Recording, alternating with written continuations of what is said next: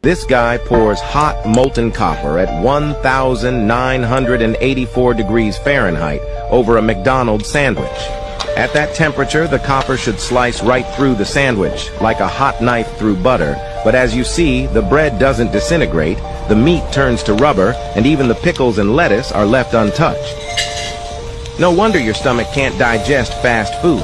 The food is engineered not to be digested, which causes it to sit in your intestine, which makes you gain weight and leads to diabetes and other gut-based abnormalities, leading to more disease. If you love yourself, if you love your children, stop feeding them this poison. If this is not reason enough to stop giving your kids McDonald's, then think of the disease that will come from fake foods, like diabetes, cancer, obesity, and many more. Share this video and tag your friends. If we can save just one child today, it will be worth it.